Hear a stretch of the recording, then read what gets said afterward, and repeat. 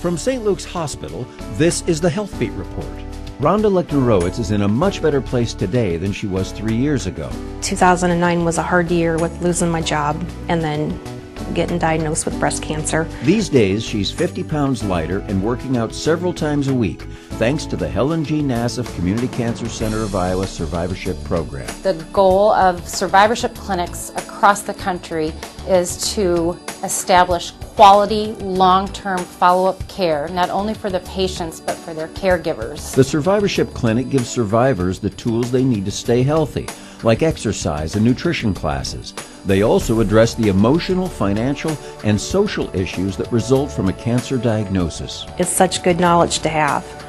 I mean, they teach you how to live after you've been through something like this. For a same-day consult to the area's only physician-led, patient-focused community cancer center, call 319-369-7116.